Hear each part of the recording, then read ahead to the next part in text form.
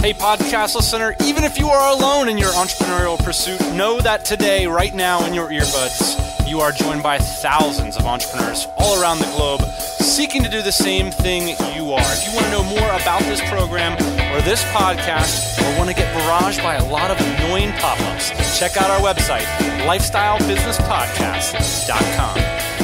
Yeah, buddy, it's Thursday. That means it's time for another LBP, baby, where we believe building a business is the ideal way to create more freedom and opportunity for you, your family, and those around you.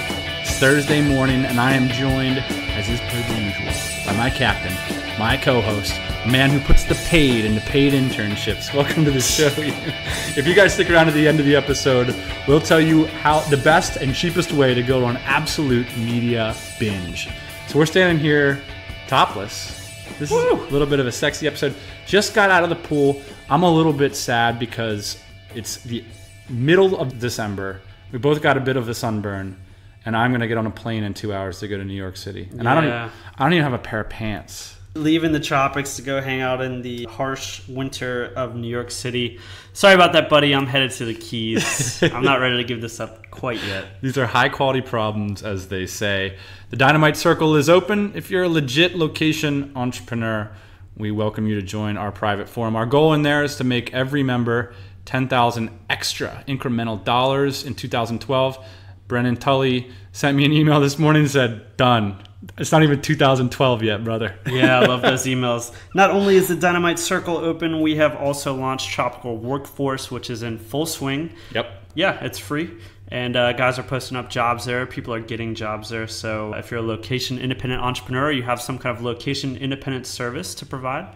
Maybe it isn't location-independent. Who cares? Post it up there. Go for it. It's a job board for our community, and it's getting tons and tons of action. I haven't looked at the analytics this week, but last week, 1,900 visitors. We see the applications and comments. One post up there has 26 comments. I mean, that's more comments than we get on our podcast episodes. So that's just phenomenal. And one other big piece of news this week, Ian, is we announced on the Tropical MBA blog that we are going to go transparent. Oh, it's scary as shit. We went back and forth about whether or not we should start to reveal. Basically, I'm sick of saying we'd do $1 million. Guys are actually going to know what we do every day. It's going to be kind of weird. Yeah, you know, when we say we do $1 million, I think people are like, we do it because we want people to say, these guys are business guys. Right. These guys are legitimate guys. But what ends up happening, I think, is they're like, these guys are douches. Yeah, I think less emphasis on the $1 million, more emphasis on the process. Right. So what we're going to do, we're going to start with one of our lines of cat furniture, and we're going to actually show what our profit margin is, what our costs are, how many units we sold, all that kind of stuff. And we're just going to sort of cherry pick product lines just to show people the inside look at how this works. Now, we're not going to go all Pat Flynn and like share our net income and stuff like that. But you guys will be able to do the math. Yeah, the goal is to share with people how to build a business online. That's it. And for people, I think a lot of internet entrepreneurs have come to us in the last year and said, hey, man, I'm looking to get out of the internet marketing game. I want to get into products. I mean, I can't tell you the amount of times I've heard somebody say, hey, man, I want to get into products. Yeah. So we're going to unwrap it. We're going to show you how to get into products. Yeah, it's cool. I mean, obviously, there's a huge risk for us, and this is a bit against potential wisdom. But we're doing this because we think it's a bigger opportunity. I mean, I think if we put ourselves out there, we could hurt our business, but we also could explode our business. So I don't know. Why not play with fire? Let's see how it goes. Speaking of products, Ian, today we sat down with fellow DCer Matt Kowalak, a guy who knows a metric crap ton about China. He's been living there for 7 or 8 years now. He says on the interview, if you guys have any questions about China, sourcing, the consumer market there, Matt's super knowledgeable. Legal issues over there in China. Yeah, he speaks Mandarin. He's totally well-informed guy, and he's very helpful. So if you guys have any questions, I'm sure Matt would be happy to help you out. Let's get on to the interview. All right, everybody, we got DCer on the line, Matt Kowalak. Matt's actually a guy who's helped us out quite a bit. Matt, thanks for joining us today. Where are you joining us from?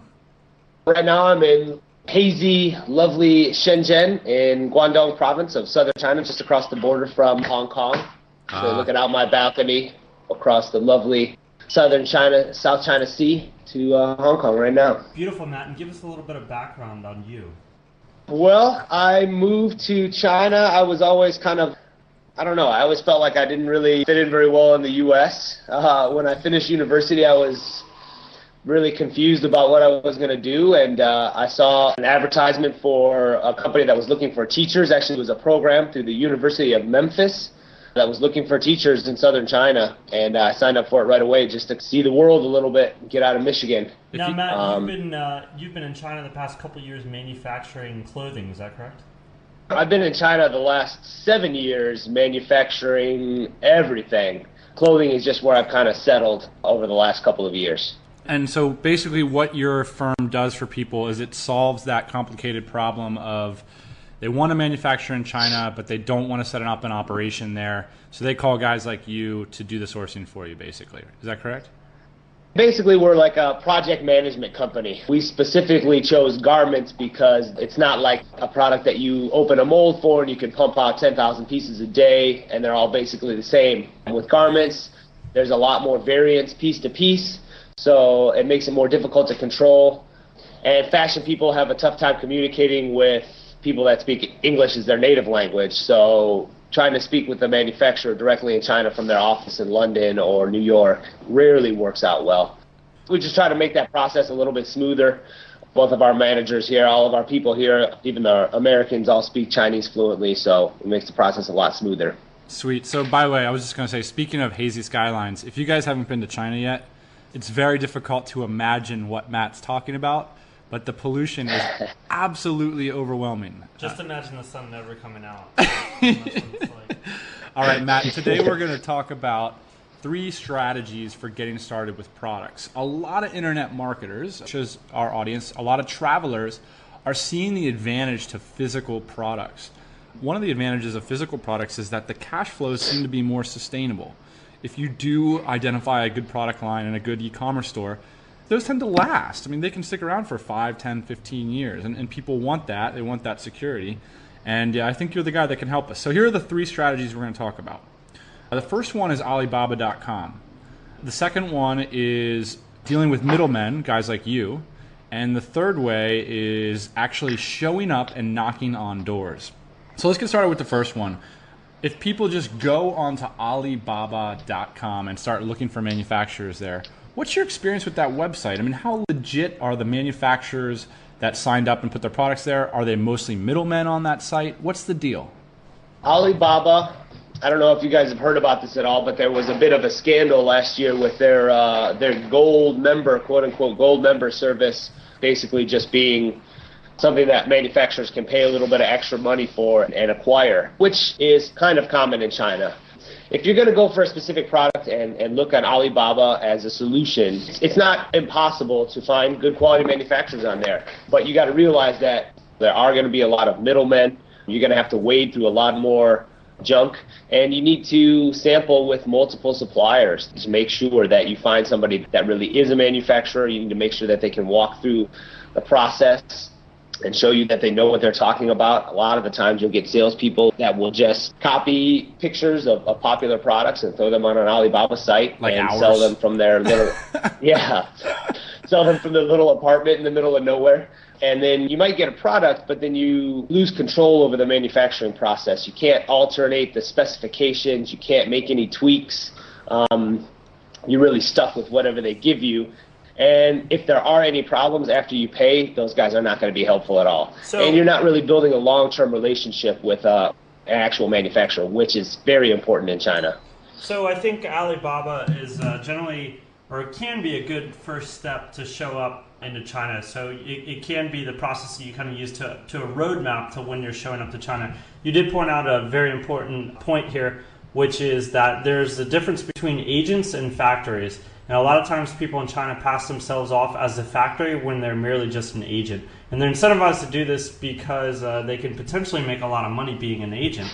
And the problem is if you're going through an agent, you're essentially going through a middleman, which is going to cut into your profits. Speaking of cutting into profits, that's our second point. So wherein comes the difference, Matt, when somebody makes the jump from going from Alibaba, trying to avoid middlemen, to actually calling up a middleman like you on the phone? How do you decide when to make that jump?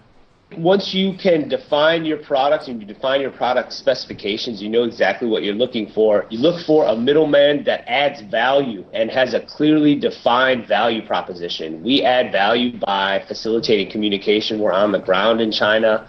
If there's a problem, we can literally drive out to the factory that same day. And those are things that are added value. If you've got some guy in his apartment that's not going to provide any service and is just middlemaning a product and marketing it up and selling it to you from whatever factory, they're not really adding that much value. If they don't facilitate communication with you, if they're not helping you make any changes, any tweaks, all of those things they're not really adding that value. When you are looking for a middleman, make sure that they understand that you know that they're a middleman.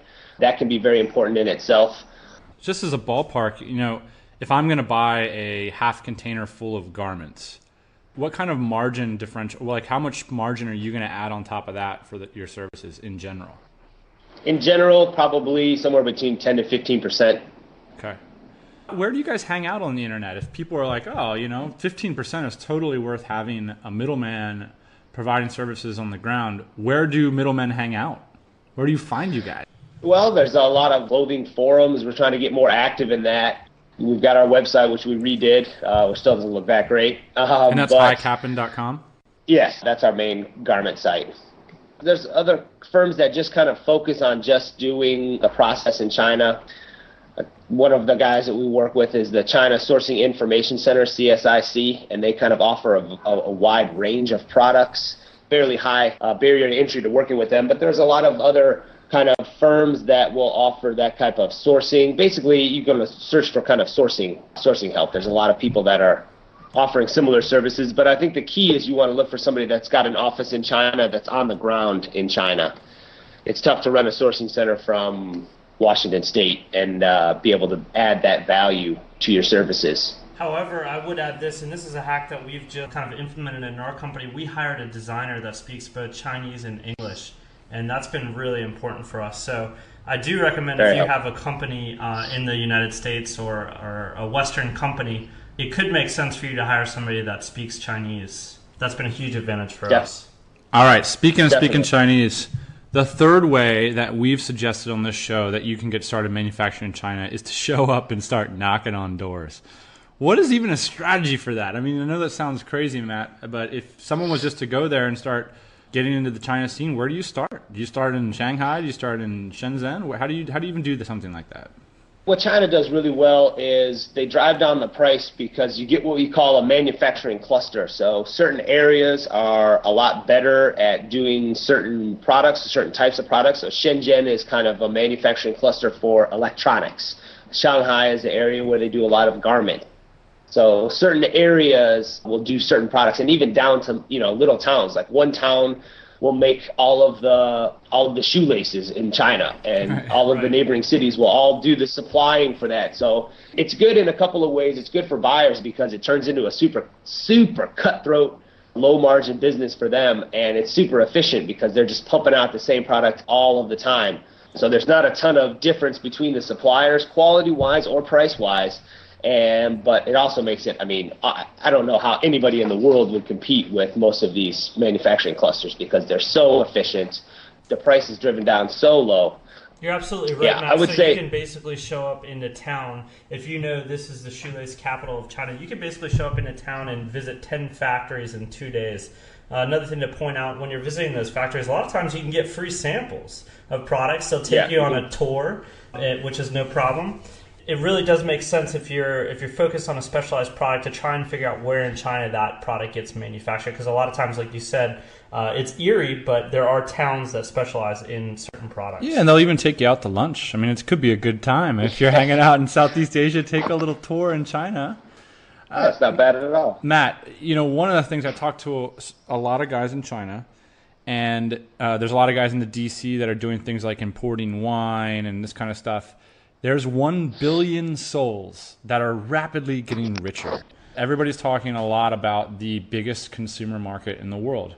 I'm curious to see if you could name for us 2 or 3 opportunities that you see emerging in the China market right now.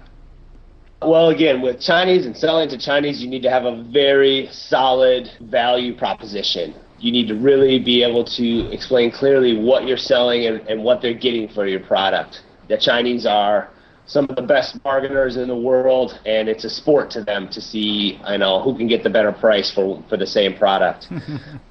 I would say right now what we're seeing a huge boom in here is English teaching, and it's flown me a couple of months, when our business wasn't great.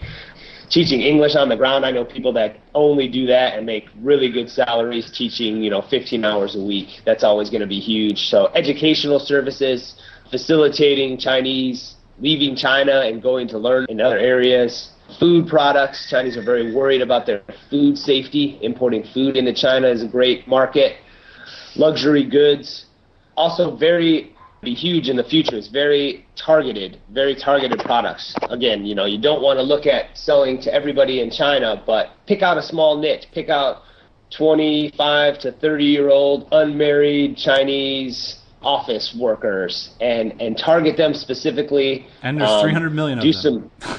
Yes, there's 300. There's more of them than there are Americans. So yeah. So talk to somebody. I saw Michael Michelini in the Tropical Workforce looking for China research. Somebody like him or somebody like me. I've been in China for 7 years, man. I mean, all my girlfriends have been Chinese. A bunch of my friends have been Chinese.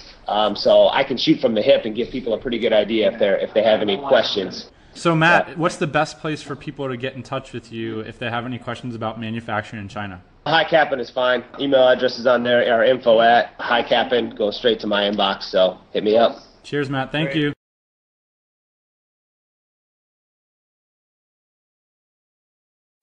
All right, that was great stuff. Again, you guys can get in contact with Matt at highcappin.com. One quick tip. I am doing the classic routine before I go traveling, Ian.